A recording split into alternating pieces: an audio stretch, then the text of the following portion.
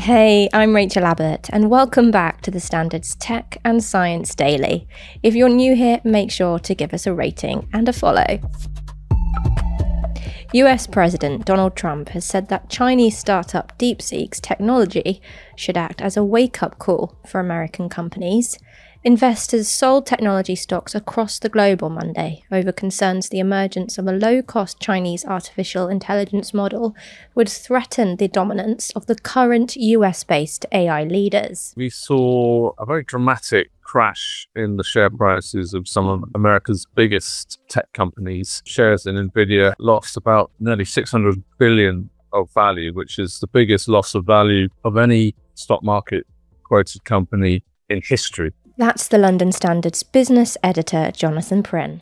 Some other major tech stocks also got caught up, not as badly hit, but still fell fairly dramatically. And that dragged the whole of NASDAQ down. NASDAQ is the tech-focused stock market in America. NASDAQ was down about 3%. As Donald Trump said later in the day, it was a real wake-up call for the American tech sector. Is there really an American advantage in AI, or are the Chinese right on our heels?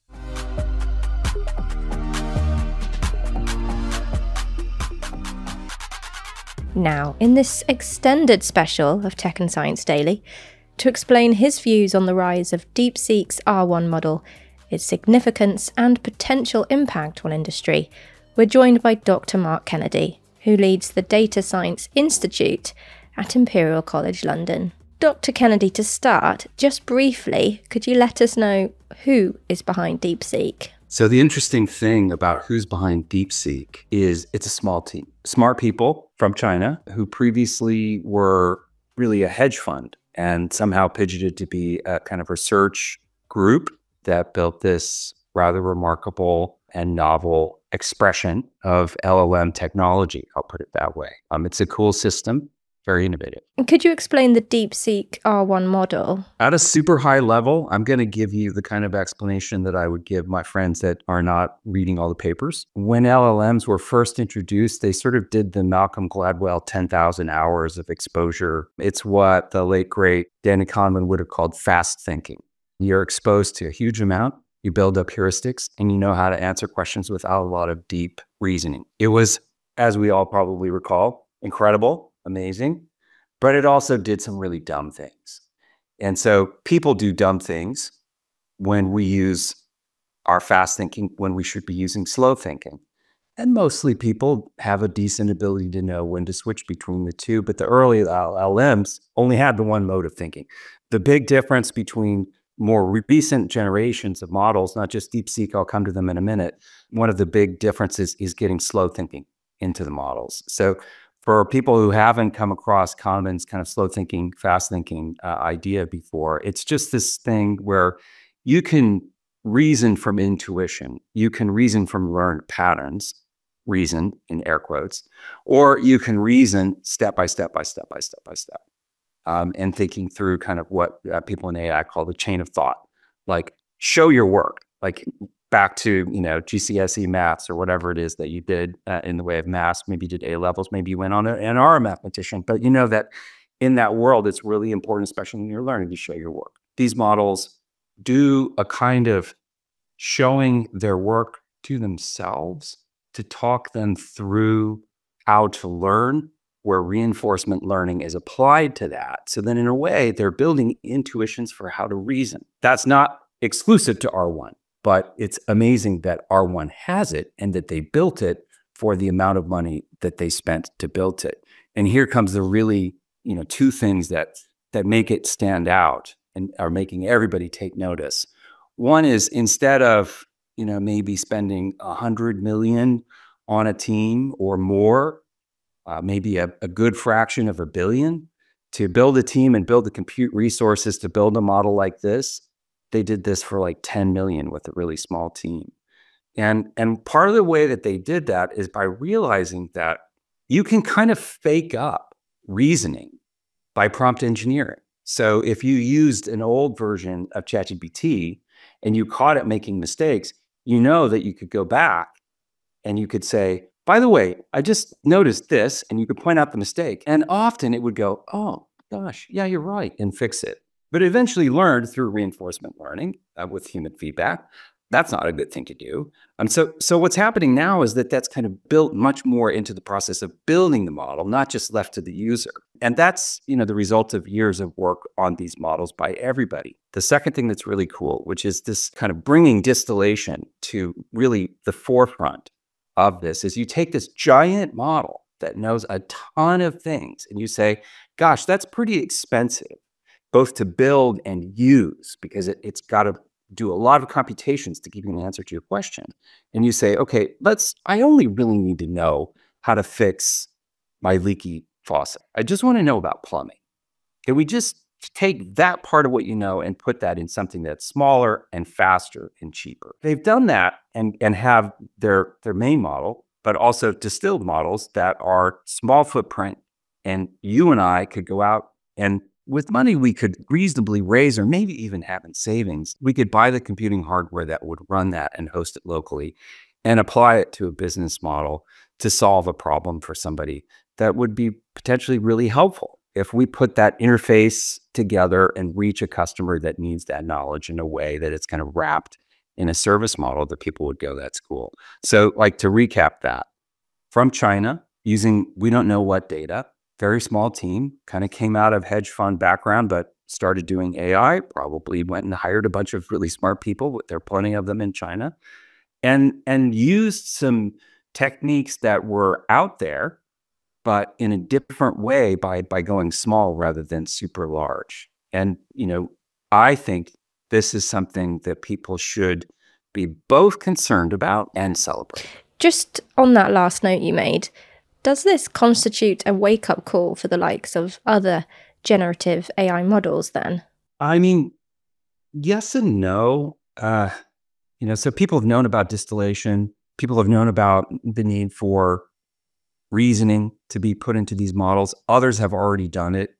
If anything, the R1 model is not at the absolute cutting edge of these things, but it is at the cutting edge of like, do it small, do it cheap, do it fast.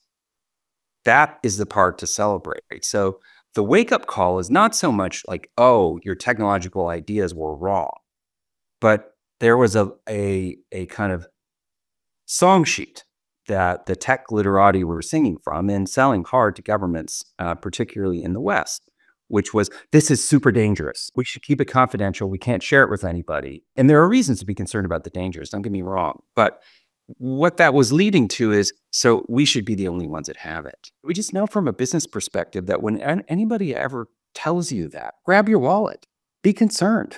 You're vesting, monopolistic power over whatever good it is in people that you really are going to have to trust a lot. And that's risky.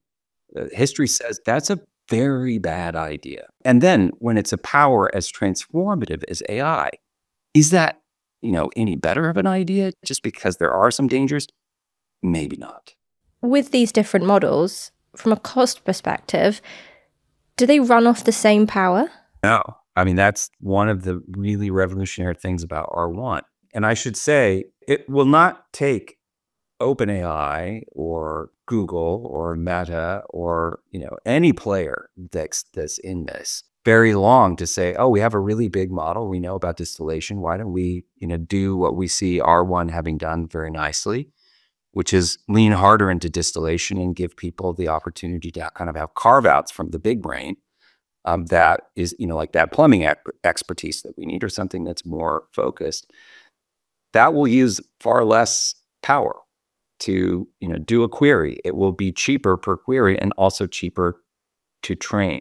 The way that R1 was built was less money to train it, less power used, that's why less money. And that is a big deal. That's a really big deal.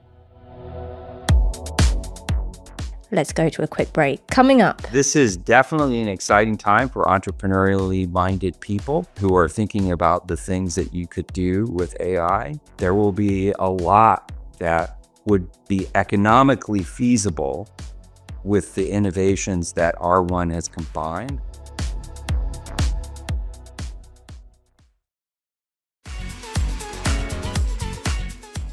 Welcome back. Dr. Kennedy, do the events of Monday surprise you? The one thing that surprised me was how quickly markets figured out what this meant for certain tech stocks. I have the privilege of, friends around the world who are looking at this stuff that we talk to each other. Thank you, friends. And so the chatter, in the past week has been like, holy moly. I spend a good portion of my weekend watching videos and reading and understanding, kind of, signal chatting, all that kind of stuff. So by the time, this came around, I was like, okay, this is going to be a big story on Monday. Let's see what happens. But I wasn't, I did not have a short position on the NASDAQ or on NVIDIA. So, and I think that is a surprise. But sometimes I forget what I should have remembered and learned, which is that markets react very fast. And it does make sense, given that people like me and others were studying this pretty hard, that it shouldn't take too very long. You mentioned earlier that we were at risk of having too few models. So would you say the industry is at risk of crashing? The idea that there might be too many would be anchored in, well, surely some of them will be irresponsible, and some of them will be.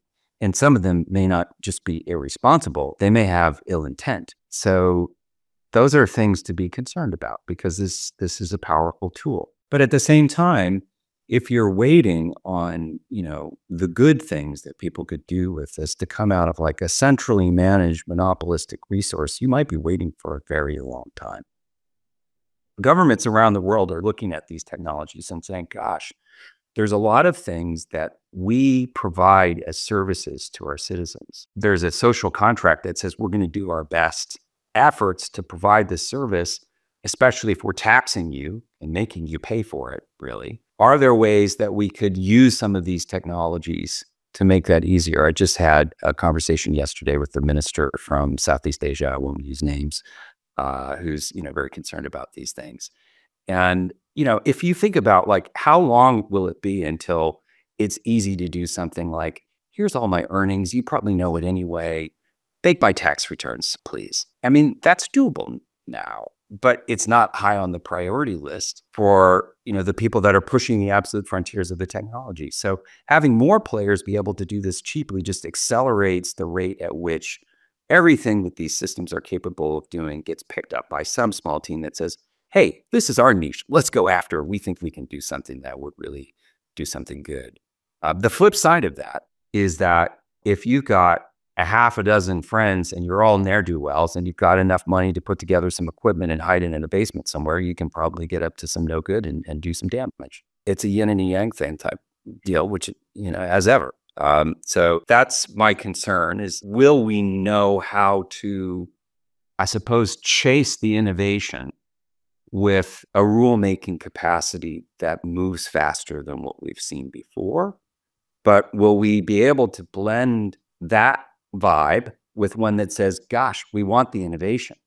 We want these things to start to get to apply to the things that would be hassles for us that could be done more cheaply, more effectively, make your tax dollars go further, make the government budget, for example, in the UK, think of everything that we could do administratively with the NHS that would help us get more care to people. That'd be amazing. Do you think tech companies will need to come together, or does this just come down to different countries' own regulations? I don't really have a crystal ball on this. I think that there will likely be two different kinds of responses.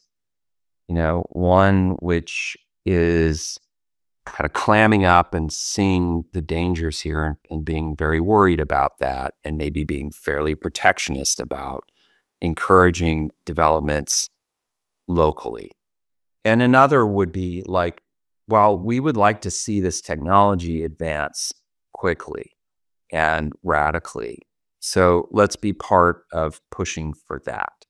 I think that there was a contingent of innovators and regulators who were seeing, and I get this, they were seeing the advances that we've just witnessed as being so amazing. Let's just gear in toward that.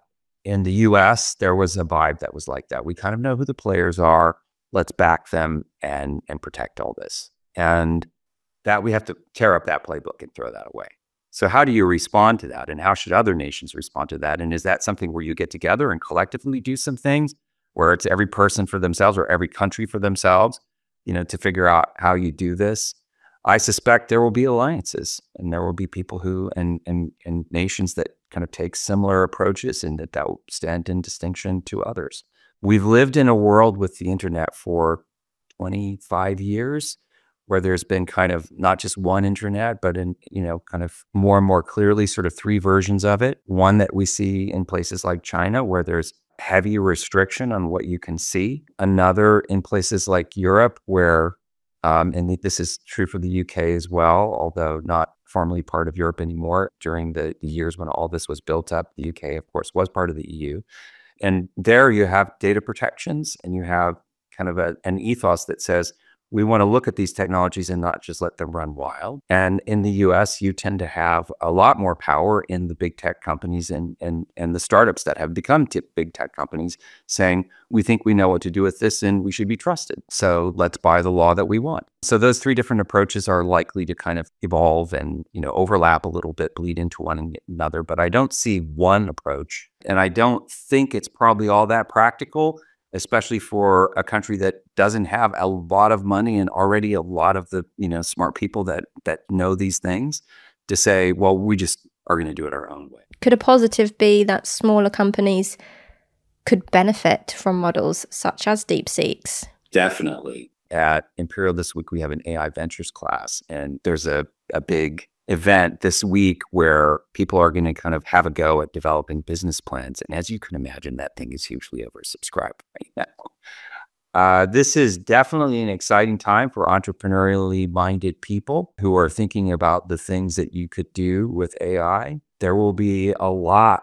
that would be economically feasible with the innovations that R1 has combined, which is, I hope I've been saying this clearly, did not just originate with R1, but have been done more cheaply than what we've seen before by a factor, say maybe 10, which is amazing, well done. And I think that's something to celebrate and push and apply to businesses and build things at great value. And that's Tech and Science Daily. For all the latest news, head to standard.co.uk. If you enjoyed this episode, please do hit follow and give us a rating.